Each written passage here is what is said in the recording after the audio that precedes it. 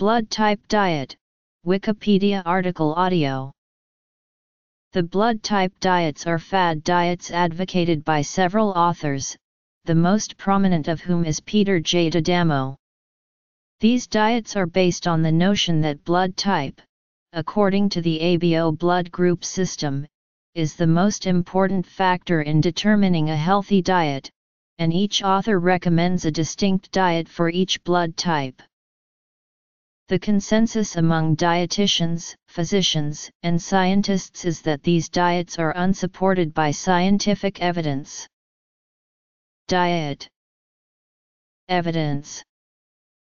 The underlying hypothesis of blood type diets is that people with different blood types digest lectins differently, and that if people eat food that is not compatible with their blood type, they will experience many health problems.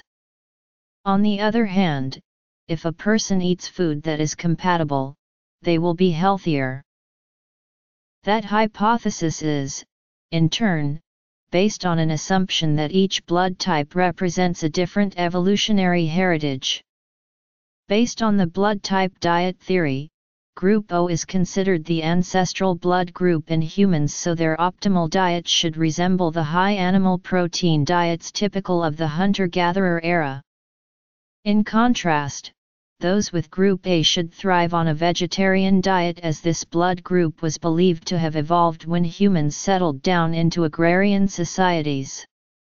Following the same rationale, individuals with blood group B are considered to benefit from consumption of dairy products because this blood group was believed to originate in nomadic tribes. Finally, individuals within a blood group are believed to benefit from a diet that is intermediate to those proposed for Group A and Group B.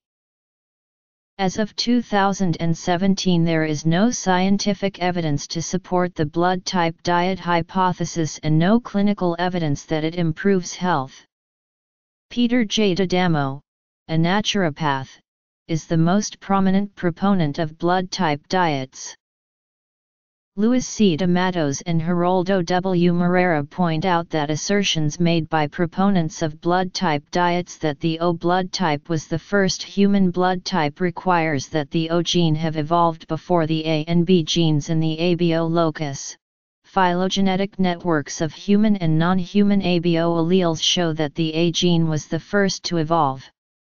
They argue that it would be extraordinary, from the perspective of evolution, for normal genes to have evolved from abnormal genes.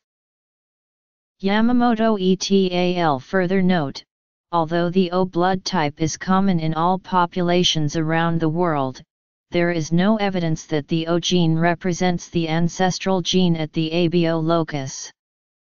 Nor is it reasonable to suppose that a defective gene would arise spontaneously and then evolve into normal genes.